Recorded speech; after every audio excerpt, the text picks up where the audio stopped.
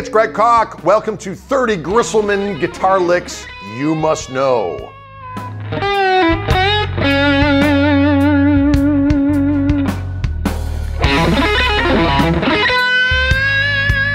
Why should a player build a vocabulary of licks? I think it's the same as learning a vocabulary of words. You want to have different ways to express yourself. And by no means you just randomly regurgitate these things that you learn, but to learn how to apply them in a way that is effective.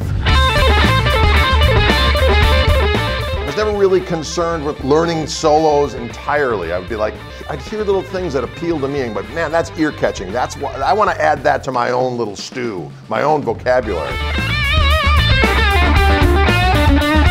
Basically, what this course does is I put together 30 of my own things that I thought were cool in hopes that you'll cherry pick those and go, I like this one, but I'm going to do it my own way. That's what this is all about, to give you ideas to make your own doggone vocabulary so you can start saying your own crazy stuff.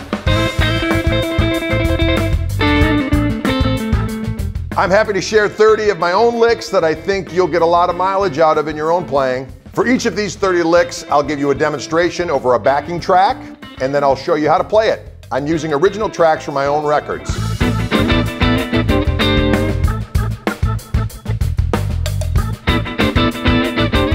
You'll practice each lick by playing along with me, and you'll have all of TrueFire's learning tools at your disposal so you can learn at your own pace. As we play our way through the collection, I'll show you many of my go-to gristle guitar techniques, like big old bends and vibratos, behind the nuts squeals, hybrid picking, chicken picking, whammy bar skullduggery, the whole 9 yards. So if you're ready, grab your guitar, let's pound the gristle.